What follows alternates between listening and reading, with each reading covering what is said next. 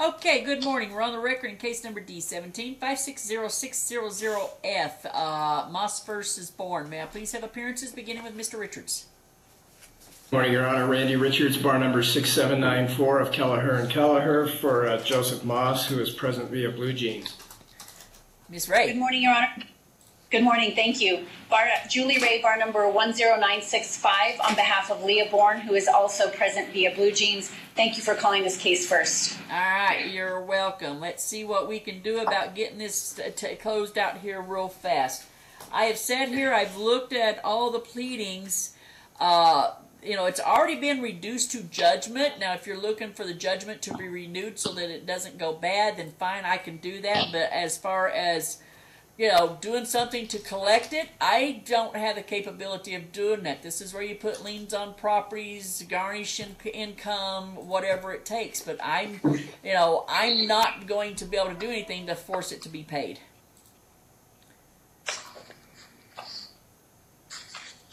Well, Your Honor, I guess I'll address that.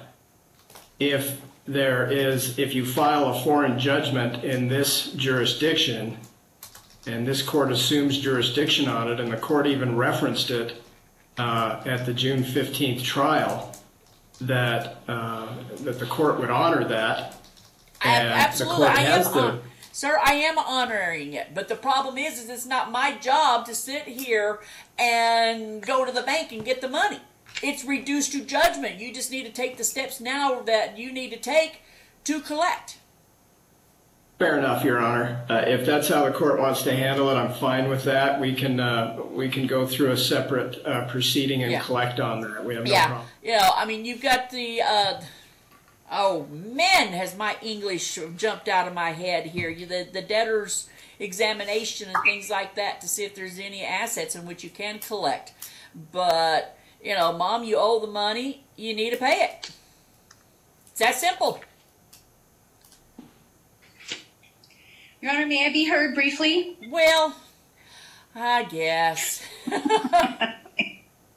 I respect your decision. I do just want to note for the record that the other side has failed to initiate a new case, which NRS 17380 requires, and pay an additional filing fee. They failed to do that.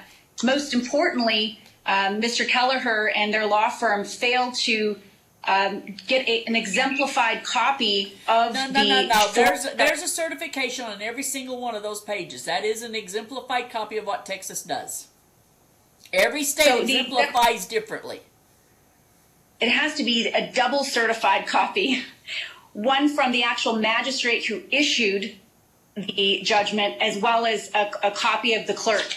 And I understand the court's position. I do just want to note it for the record. Correct. And then finally, Mr. Kelleher's office also failed to file a sufficient affidavit. And NRS 17360 requires that a filing of foreign judgment be accompanied by an affidavit. Mr. Moss failed to include an affidavit with his filing, and this is also a reason why the judgment should be vacated and dismissed. Well, I'm not going to vacate a judgment, dismiss it, because I'm going to give it full faith and credit that the U.S. Constitution requires me to give an order from a different jurisdiction. If I vacate and dismiss it, that means it goes away completely, and I'm not going to do that. She owes this money because she wrongfully withheld the children and fled to a different jurisdiction. He was awarded attorney's fees for such act. I'm not going to do anything that's going to jeopardize her not ever having to pay that. She needs to pay that money because she did wrong. But yes, I forgot the affidavit when I was sitting there talking about it. There are proper ways they didn't file one.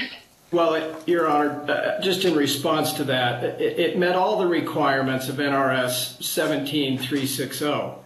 It had all the requirements that statute requires. The only thing, even if you construe the facts in the light most favorable to Ms. Bourne, it's still at worst harmless error. And under Rule 61, it's just harmless error. The only thing it can even really point to is the fact that at one point in the affidavit it's referred to as a verification. But it has all the substance and content of a valid affidavit. And so I think the court's correct in saying that it's a valid affidavit and that the order should still receive full faith and credit. Yeah, I mean, it is a valid judgment, and it is one that can be enforced no matter what state you're from. If it requires an order from the state of Nevada stating it is a valid order, I'll be more than happy to sign that. But you take that to any sheriff's department, and that sheriff's department is going to move to collect, whether it's on a vehicle, bank accounts, earnings, whatever. You know, it's a valid judgment. You have the right to collect. Does the court need an order from today? I don't believe so. I believe the minutes can suffice on this. Your Honor, we did. Great. Hold on, Miss Ray has another comment. What is that, ma'am? It's my understanding Mr. Moss is still a resident of Las Vegas, Nevada. I was inquiring if he was still intending to move as he insinuated at trial. Yeah, he is, and that's in the works, and that's going to happen here in the next week or two. Okay. Okay, and if I could also inquire if my client is getting the court-ordered visitation, because I know she wasn't originally. Yeah, if she's not getting the visitation that she's supposed to be getting when they're in the same town, then she needs to be getting that visitation. Well, what is she even in town, Your Honor? The order was very specific that the visitation needs to be in Las Vegas. My client's willing to make the client available, but it's upon information and belief, Miss Bourne's no longer living in Las Vegas. She's quit her job and gone back to Dyer, which is what we predicted all along in this case. If Mom is in Las Vegas, her visitation is going to take place here in Las Vegas. Mom, are you living in Las Vegas? I am. Okay. Dad, if you can provide me with proof that she is not living here, as long as she's exercising her, if she's exercising her visits here in Las Vegas, she gets her visits. She doesn't exercise them. She doesn't have a bed still. She lies about where she's staying with them. She's missed 5 weekends already. She's just not available. I've been available. Just last Sunday, she came and picked him up and dropped him off at her roommate's house, and she went to a friend's house for several hours. The weekend before that, when she had him, she told me that she was staying at her residence here in Las Vegas, and then she asked our 7-year-old to lie for her that she actually stayed at a family friend's house. And weeks before that, she didn't show up because she didn't have a picture. Mom, what is your address? 2406 Inlet Beach Court, Las Vegas, Nevada, 89031. And is that your home? That is my friend's home that I've been renting a room from.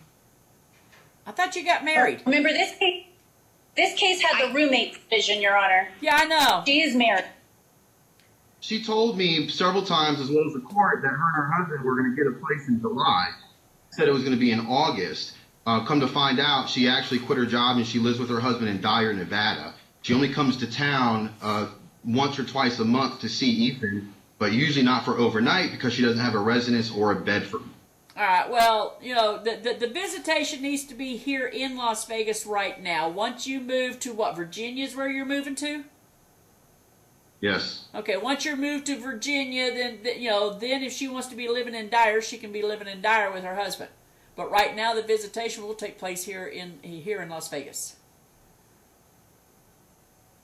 Or did we say the visitation was supposed to be in Virginia? She's still not showing for her court-ordered visitation. Yeah. Mom, you need to show for your court-ordered visitation. You need to be spending it with your child and not leaving your child with others while you go visit with friends. I do not leave my child with others. I'm just saying that if this is what you are doing, don't do that. Okay? Well, I'm not. My time with my son is precious considering he's moving. So what he is saying is blatant lies, but this is typical of him. Well, I'm just, right now, just take advantage of whatever visitation that you can get because it's going to get harder once he relocates to Virginia. So enjoy the contact while you've got good contact. Okay? Yeah. Thank you, Your Honor. I had a question on it. We had a counter motion, Your Honor, for attorney's fees. I think it's appropriate here. There was no 5.501 efforts made.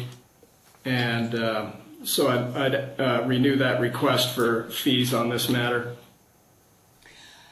I'm denying the deal for fees because you're the one who originally brought. Hold on, Mom's motion. Okay, no, Mom's the one who brought the foreign judgment. I'm going to deny that because she did have, she brought this for a good reason. So I'm going to deny the attorney's fees.